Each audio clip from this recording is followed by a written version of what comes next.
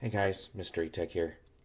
Just showing you a quick little tutorial on how to fix the yellow caution symbol on your network identifier. In most cases you'll see either identifying or it'll say connected, but yet no internet access. So we're going to go ahead and use command prompt here, and you'll select your start menu. This works on versions all the way from Windows XP up until 10.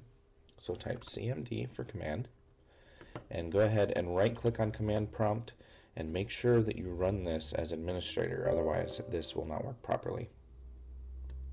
And then here, go ahead and grant yes to administrator privileges.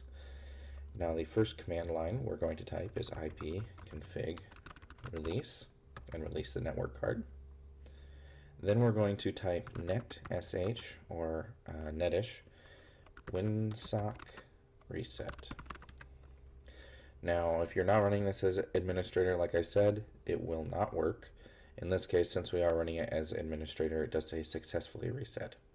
Next command line here is netish int IPv4 reset. And again, it's administrator access. It is saying OK. Then enable or renew the network card by typing ipconfig renew. And in most cases at this point you should be able to connect to the internet immediately.